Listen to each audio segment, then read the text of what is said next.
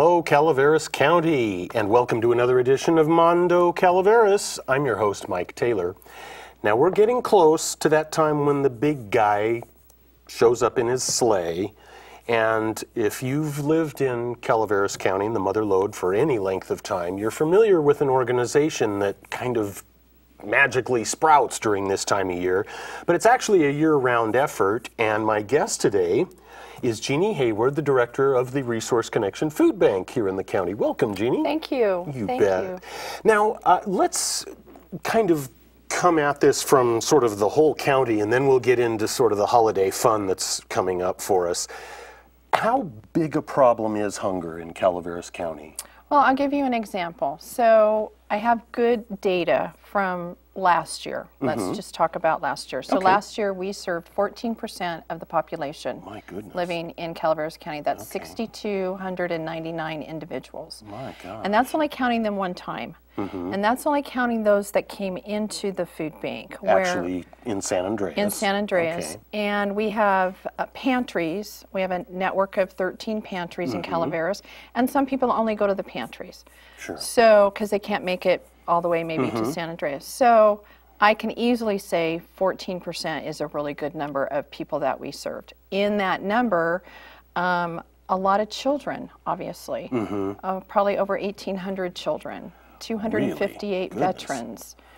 Wow, okay. So it's a large number. Now this year what we saw was the numbers coming down a little bit, which in some ways is good news, right? Sure. You know, that we helps. Would hope. We would hope.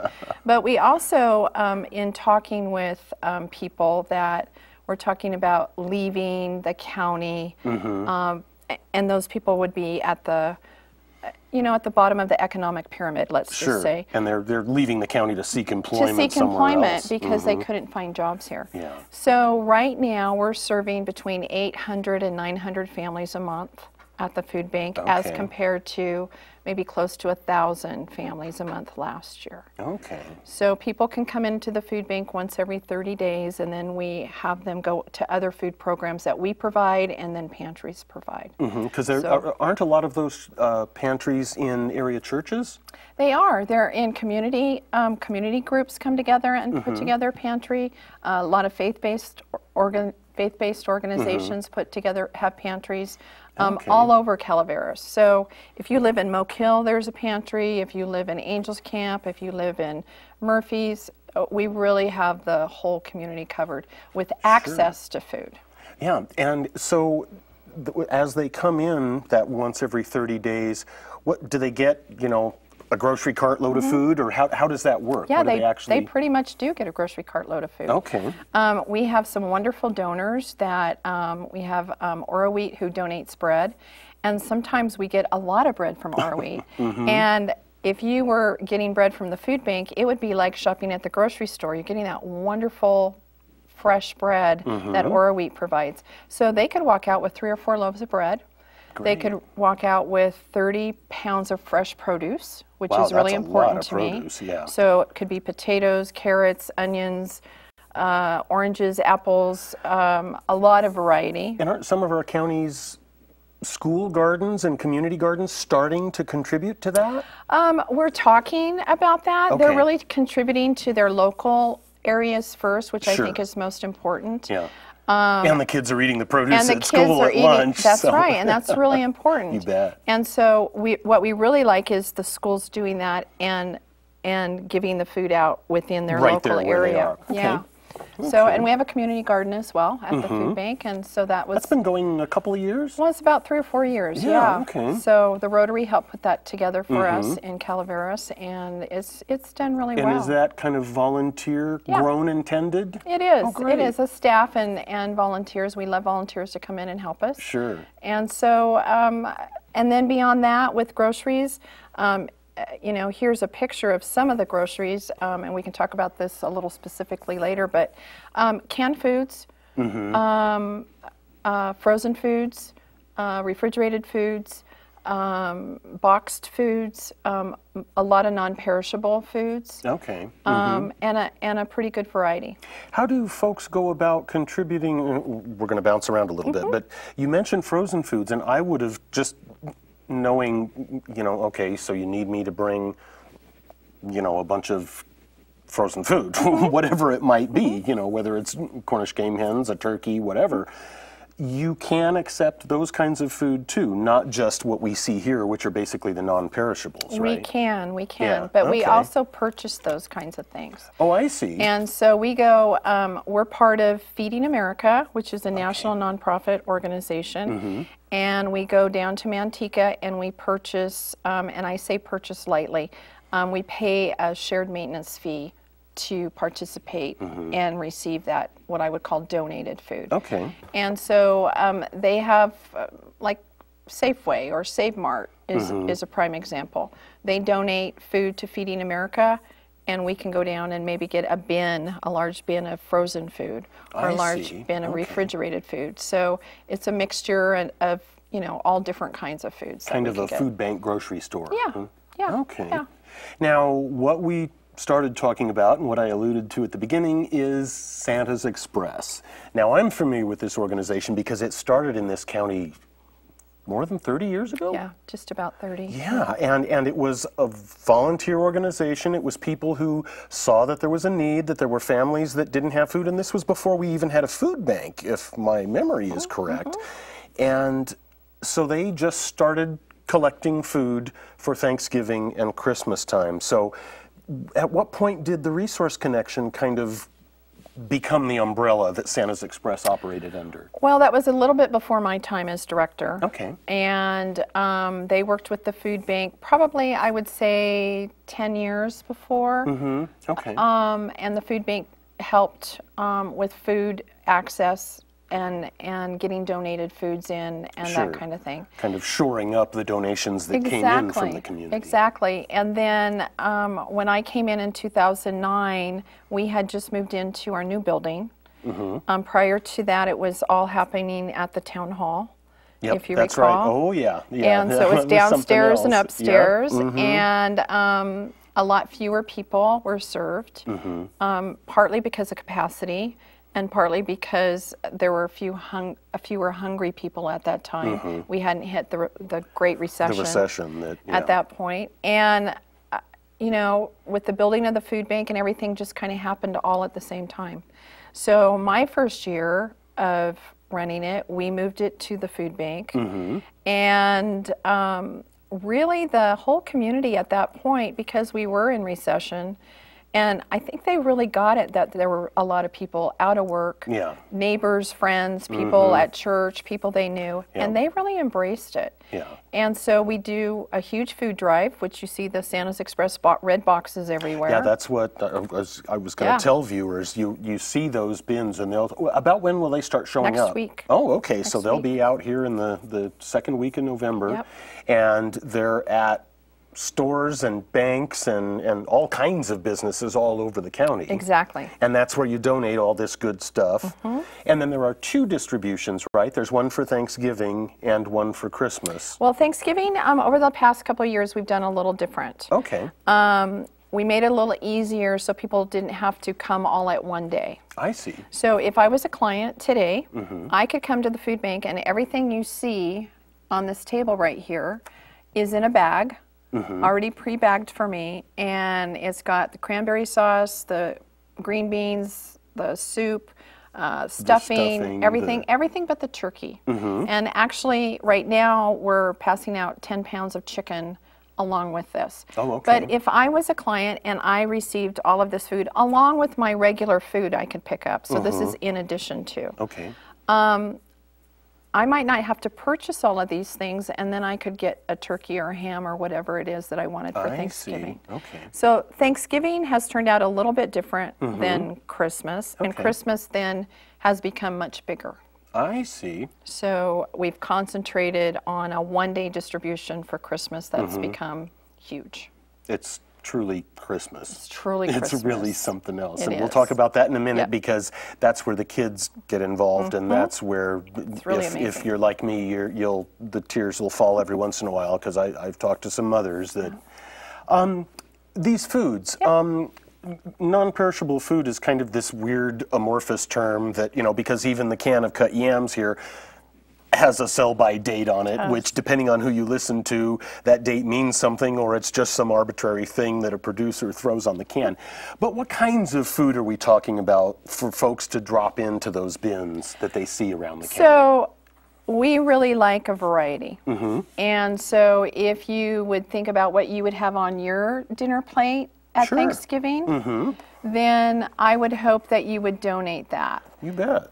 So there's cranberry sauce, there's cream of mushroom Some soup. green beans for the famous casserole, stuffing. There's yams. We've got the yams. Yep. Yep, okay. And some marshmallows Marshmallows for to fun. go on the yams. Some hot cereal. I always like to include There you go. cereal because we're coming into winter time, and hot cereal is awesome. A little dessert, some other kind of soups, rice, beans, any kind of dried kinds of things. Pantry stuff, It right? is. It is. Peanut butter and jelly. Oh, okay. See, and I could eat that for dinner. Maybe not on Thanksgiving, but I'll eat that for dinner. But when we're able to add those kind of things during the holidays, it really helps families a lot because we already know that they're going to be pinched because they're going to be shopping and doing some extra things for kids. And we're not just giving them one meal, so to speak. We're not. You know, because even while those, well, if you're like me, the leftovers are dinner for another week. Exactly. But still, it's nice to sort of load them up with a good mix of things. Right. So on top of this, think about a regular bag of food that you would want to feed your family for a couple more days beyond this, that you can mix and match and make other things out of. Well, and what I was thinking about before we met here today to film this is really if you're at the grocery store and on your way in, you're going to see the container.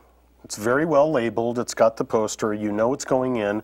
And one thing, and maybe this is me just being a little bit negative, but people don't seem to steal from these containers when they see them there. But what I was thinking of is as I'm walking through the store and grabbing a container of hot cereal, why not grab another one? Exactly. And almost set up two little parts of your basket and you know, so you grab 2 cans of beans instead of 1, and 2 cans of green corn instead of 1, and 2 boxes of stuffing, and so on. And for the holiday season, and like we'll talk a little bit too, year-round, you can help set somebody else up for dinner too. You can, and it makes a huge difference. People are so grateful, and I just have to tell you that especially right now, people are so grateful for what we've just gone through as a community. Yeah, and we talked about that, the Butte fire. How did that affect the food bank specifically? I know initially you guys were helping any and everyone who sent up the flare, so to speak. So if you could imagine, we had how many thousands of people that were evacuated, okay? All those people lost all of their food, right? Oh, that's true. Out of the refrigerator. Yep. So we actually took food out to some of the areas that we knew were most affected. But we had a lot of people coming in. On top of that, if you can imagine all of our surrounding communities being so generous, coming in and donating at the same time. Wow. So, for example, we normally receive about 90,000 pounds of donated food in a month. Okay? That's kind of an average for us. Which is pretty high for a small community like ours, but it's pretty awesome. Great. In a week and a half, it was 330,000 pounds of food. Oh my goodness. And it was in all shapes and sizes with 17 pallets of number 10 cans that were this big. Oh my God. Peaches and something else, mixed vegetables, and more water than you know what to do with. But a lot of really good food. Oh, that's great. And soaps. And I have a bin of toothbrushes. But people were so generous and so concerned about the welfare of our community. And it was incredible. And so not only were we busy with clients, we were very, very busy managing the donations, and that was huge. And then ensuring the integrity of that food. Oh, sure. Because you can't just leave it out overnight and assume it's going to be okay. And so, yeah, because I'm sure the raccoons here in San Andreas know right where the food They bank do. is, if that were the case. They do. So it was, you know, it was long days and Yep. long nights, and making sure that, you know, we were counting, you know, because we have obligation to make sure with donors to make sure that we're counting poundage and what we yes. Okay. receive and then what we give out and all those kind of things. So it was quite crazy for I can a few imagine. weeks. Yeah. But, you know, staff really rose to the occasion. They were amazing. We had a lot of volunteers come through. We had That's church just groups great. come in to help. It was incredible. And that's the thing that really does make me emotional thinking about all this, is this community really does just, it doesn't stand up to help, it jumps up to help. does. And not a lot of us have a lot, but we're perfectly willing to help out that person who needs that hand. And it's my experience, and I'm going to tell a story about the food bank that goes back to one of your predecessors, Billy Westernoff. And in my job, in my real life, I write for a newspaper, and it was probably less than 3 months after I had started writing for the paper. And I didn't realize what a hunger problem we had then, and now I'm talking probably about 10 to 12 years ago. And I wrote a story with Billy about, you know, oh my gosh, and I remembered using the word working poor, and she absolutely detested that term because it demeans the fact that they're working, you know, and that's the sad part is minimum wage. Everyone knows you can't make a life out of minimum wage. Right. I mean, after you make the car payment, the rent, the house payment, whatever you've got, you're lucky to put ramen noodles on the table, let alone, you know, this bounty. But the story ran in a Tuesday edition of the newspaper, and that morning by 9 o'clock, Billy called me and she said, I had 4 people waiting here who didn't know we had a food bank. And that's where I kind of realized, 1, the power of the pen, but 2, the power of being able to show people that, yes, there is assistance out here. Right. And it doesn't make you a lowlife because you need some help. No. And it doesn't make you a person who's on the bottom of our rung, bottom of our ladder. You're just someone else in our community who right now needs that helping hand. So I think that, you know, Santa's Express is just another way for this community to jump in and say, what can I do? Exactly. And that's why I made that suggestion about the grocery store folks. So buy 2 of everything at least 2 times in the next 2 months. There, I challenged you. And we can help a lot of people have a good Christmas and Thanksgiving meal. right. Now, when the Thanksgiving is kind of over, what I always kind of worry about is that people think, oh, I gave for Thanksgiving, so I don't need to give anything for Christmas. And it's interesting to me to hear you say that Christmas has gotten to be the really big deal, because I know it's a big deal because that's when the toy drive part of Santa's Express kicks in. So tell folks a little bit about how that works. I will. So the red boxes are still out after the holidays. Yeah, they don't go away for a couple of months. No. And during November, we do stuff the bus, and so we really Yeah, and you have a few of those coming up. A few of those coming up, which is really awesome. Starting this Saturday, each Saturday in November for the first 3 Saturdays, asking people to donate. My goal is 200 turkeys donated. I think our community could do that. Oh, yeah. But that's my goal, is to get 200 turkeys donated. And then we continue to collect food through the schools and through the community all the way through December. And at the same time, the toys. And this year, Pat Garahan has headed up Toys for Tots, the Marines Toys for Tots. And I'm very excited about it because it's kind of given us that push, that extra push that we really needed. And so what happens on day of, so people understand what they're giving to, is that families will come through, they'll get their food from us, and that's actually offered in 3 locations, and we do this all in one day, in about 5 hours. I'm anticipating us serving 1,200 families this year. Goodness, okay.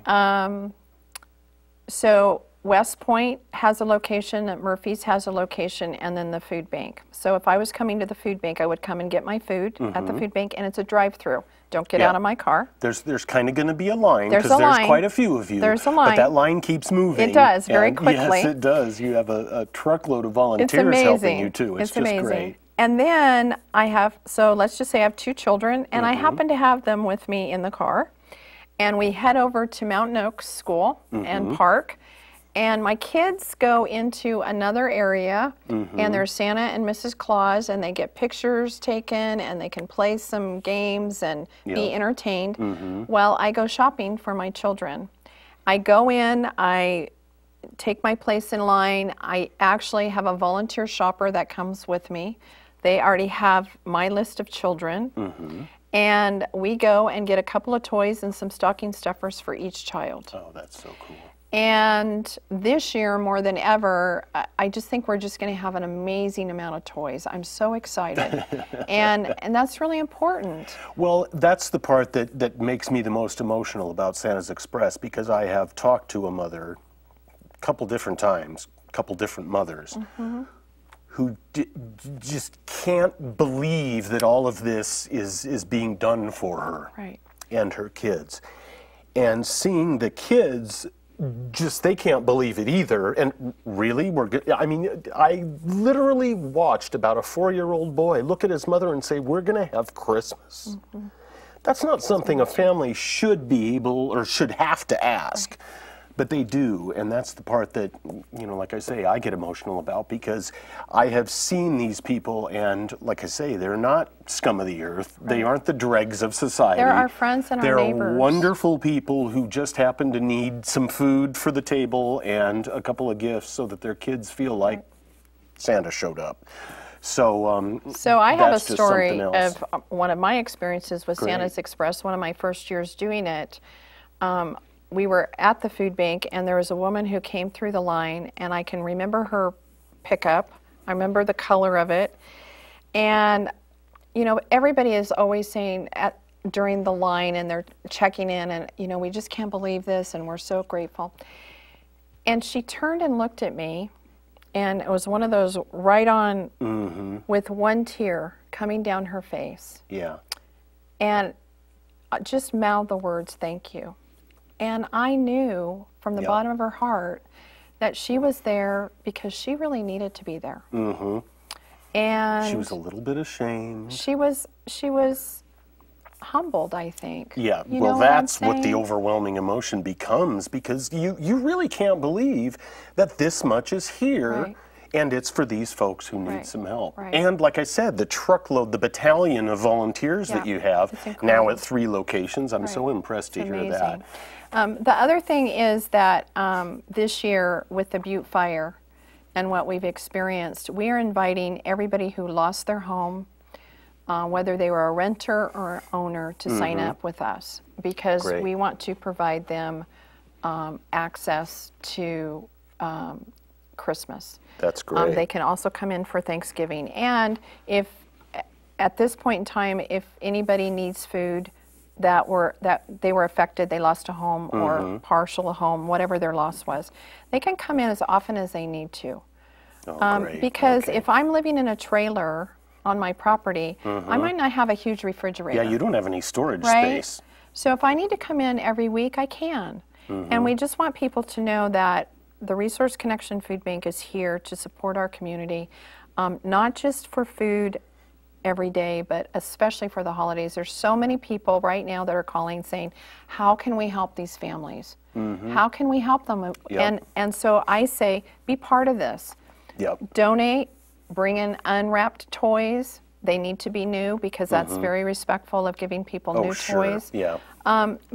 But donate.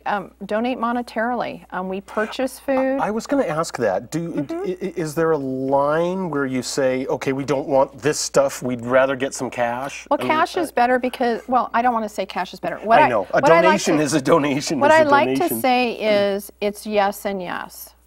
It's yes on this, and $25 purchases for us, we can do the ham and all of the things that we're going to purchase for Christmas. So if you can imagine this plus a ham, for example. For $25, we can give a family a big meal for the holidays. So we ask for monetary donations because that really makes a difference to us. This is 100% community supported. So if I get 200 turkeys donated, at our Stuff the Bus. Stuff the right? Bus. That means I have to buy 1,000 hams at Christmas. Right? So I've already done the numbers. And so the monetary donations that come in during the holidays really help with that, with those kind of things that we purchase. All right. So it makes a huge difference. Now we're getting a little bit short of time. I don't want to rush us out of here, but also I want to remind folks that this is a year-round thing too. People don't suddenly have full bellies all through the new year. No. And so is there a way that they can donate to the food bank year-round? Yes, and we have a couple of ways. We have what we call our Calaveras Food Project. Okay. And all they have to do is call our office and ask about it, and we can sign them up. They can be part of a group. So, Mike, I would say, Mike, do you know 3 or 4 friends in your community or at work? Yep. And would you like to join us in the Calaveras Food Project? What we ask is we give you a reusable grocery bag. I see. And we ask that once every 2 months, you collect food from your friends, you give them the bags, and you collect food from your friends. Okay. So you can go buy one, get one free at the store, gives you plenty of time to shop, so you're only doing this 6 times a year, right? Yeah, okay. And bring that to the food bank. That is a way that we are for ongoing. Encouraging that ongoing Exactly, support. and that makes a huge difference. Great. And then monetarily, our community has done a great job supporting the food bank, and I just hope that, that they continue because it makes a difference. Well, that's, you know, me personally, I will look right at the camera and say, you know, it's you folks who make this happen. Right. And it's your generosity and your understanding. And I'm glad, Jeannie, that you were able to help us understand that, and that's why I stress so much, that these aren't people who, you know, are the less than desirables. These are the families who have little kids who are going to school and dad got laid off and now he's driving to God knows where to keep some food coming to the table, and you guys are able to help with that. Or a little senior bit more. who's on disability. And the seniors, Or that's a part of our low community income. who. It's huge. Yep, It's that's right. huge. So I congratulate you. Thank you. I congratulate you, and I ask you to help with those 200 turkeys. That's right. Let's make it 400 That'd and be shock awesome. Jeannie. I would love Let's that. shock her, folks. Let's make it 1,000 turkeys. What the heck? That would be great. Yeah, there That you would be go. great. All right, ladies and gentlemen, the Resource Connection Food Bank does great work. Support Santa's Express. When you see those red containers, fill them up. Let's fill those buses too. Thanks for joining me on Mondo Calaveras, ladies and gentlemen. I'm Mike Taylor. Enjoy.